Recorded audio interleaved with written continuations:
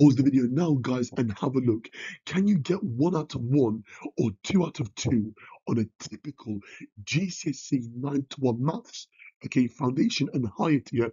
So the crossover topics, grade 4, grade 5. Okay, for the power to power law of indices. Okay, or power to power law of index.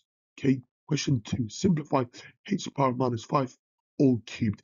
Give your answer without any negative indices. Step 1 is going to multiply the powers. So we're going to have minus 5 times 3,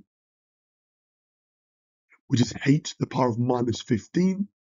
Now, what does a minus power or a negative indice mean? It means 1 over. So it's 1 over h to the power of 15.